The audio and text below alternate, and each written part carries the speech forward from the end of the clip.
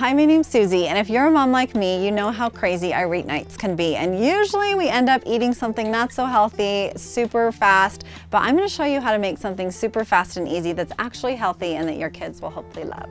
I'm gonna show you how to make a ginger soy glazed salmon and green beans. Don't get scared, it's a lot easier than it seems. So to get started, we're gonna go ahead and turn on the Blackstone to high heat. I don't cook on high heat, but I just want it to heat up really quick, so we're gonna start that. We're also gonna put water in the pot to get that started for our green beans, but for now, let's go ahead and start with the marinade. So to do the marinade, this is simple and easy. Like I said, it's a weeknight meal, so it's as simple as a little bit of olive oil. I'm gonna probably do maybe 5 to 6 tablespoons. It's a really great healthy fat. I love a good olive oil. I like to use Bragg's liquid aminos in place of soy sauce because it's a little bit healthier alternative. It's lower sodium and it's also gluten-free. So this is what I use in place of all of my soy sauces. You can also use a low sodium soy sauce, but I definitely recommend low sodium on that. Okay, then we're gonna add a little bit of Dijon mustard for a little bit of kick. So this is our ginger stir-in paste. I love this because it tastes just as good as the regular ginger, but I don't have to grate it and peel it and all that stuff. So I like to go for this. You find this in the produce section, and all I have to do is just squeeze in a little bit of that. It's pretty strong, so maybe about a tablespoon. And the last little element we're gonna add in here is some fresh garlic. I'm just gonna put this in my garlic press. Maybe 1 clove should be enough for this small batch. It's as simple as that.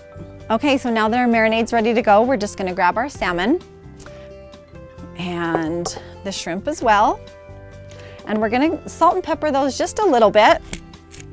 Gotta have salt and pepper on all of our meats and seafood. And I'm gonna go ahead and turn the heat down to medium. We heated it up on high, but we're nice and good and hot. So we're gonna put a little bit of avocado oil on. The reason I love avocado oil is it's good for high heat. A lot of people don't know that your oils matter with high heat. So always use avocado oil or a coconut oil when you go for high heat. You don't wanna use delicate oils in this type of environment. So we're gonna go ahead and take our salmon and put this skin side down on the grill. And then we're gonna take our shrimp.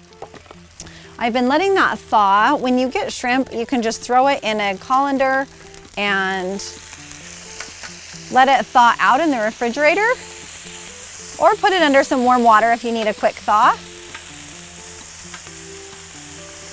Now our shrimp are gonna cook really fast, so we wanna hurry and get some of that marinade on there.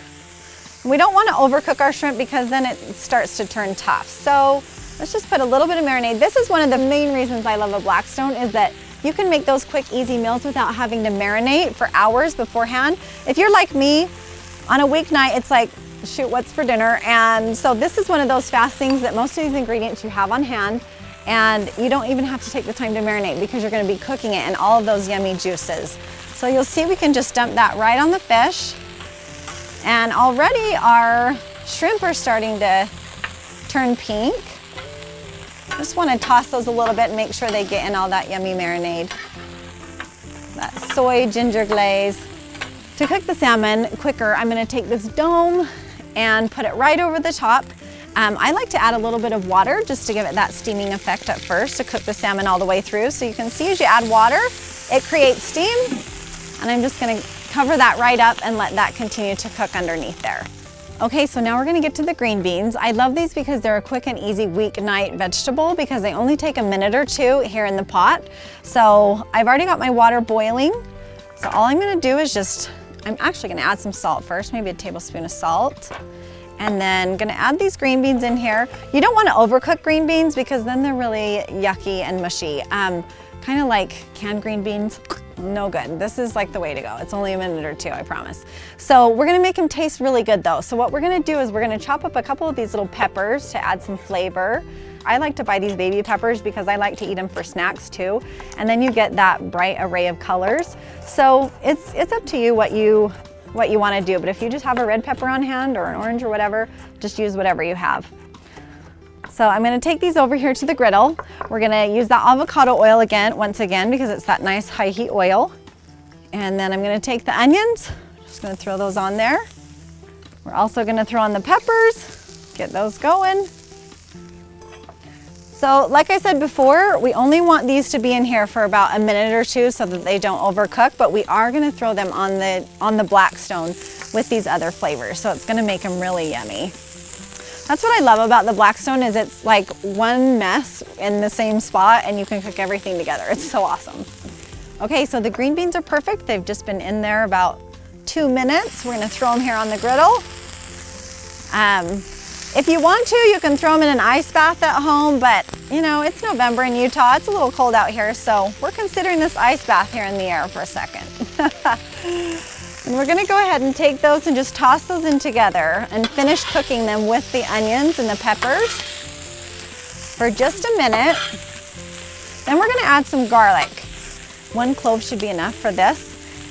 When garlic burns, it goes rancid and it tastes yucky. So you just want to add that for the last like 30 seconds. So if your kids are like mine, if there's butter on a vegetable, they're a lot more likely to eat it. So we got to add a little butter in here with the green beans. You can omit it if you'd like and just have like a healthy oil or something, but we're going to add that butter and then a little bit of splash of our aminos again, or soy sauce or low sodium soy sauce, and a little bit of salt.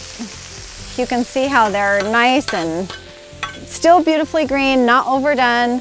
Our shrimp look fantastic. Those are about ready to pull off the grill.